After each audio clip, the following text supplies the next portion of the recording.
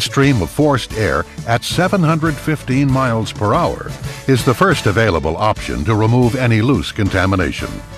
The second option, heated de-icing fluid injected into the airstream, is highly effective for removal of frost. The third option, heated fluid sprayed on top of the airstream, provides the dual action and power of forced air and regular fluid de-icing.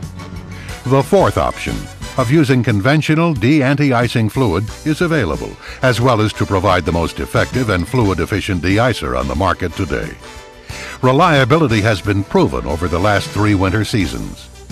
More AirPlus systems are in service than all other systems.